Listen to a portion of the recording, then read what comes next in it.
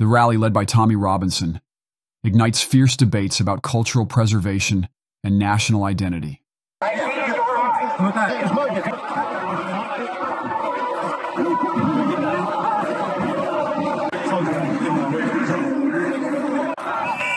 leadership is needed to save the West.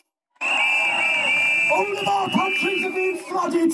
They are destroying our cultures. They're bringing us down. It's an attack on the West. And there's only one person who's going to stop it. You have the opportunity in November with these legends.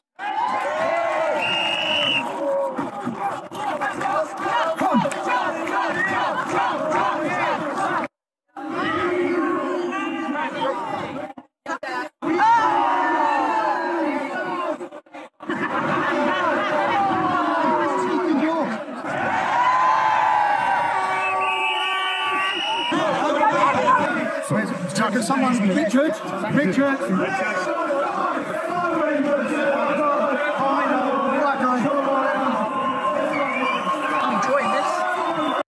Chanting slogans like "We want our country back" and referring to London, not Londonistan, the crowd expresses a deep fear of cultural erosion due to mass migration.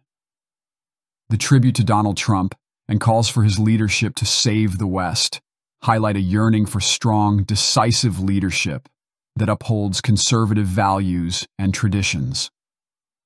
The critique of Western values and accusations of two-tier policing systems reflect a belief that current social structures fail to protect native Britons.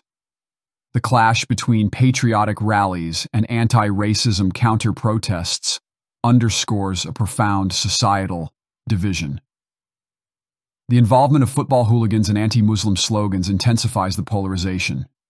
Distrust of the mainstream media, evident in the criticism labeling the rallies as far-right, underscores participants' feelings of alienation and a desperate desire for representation and recognition.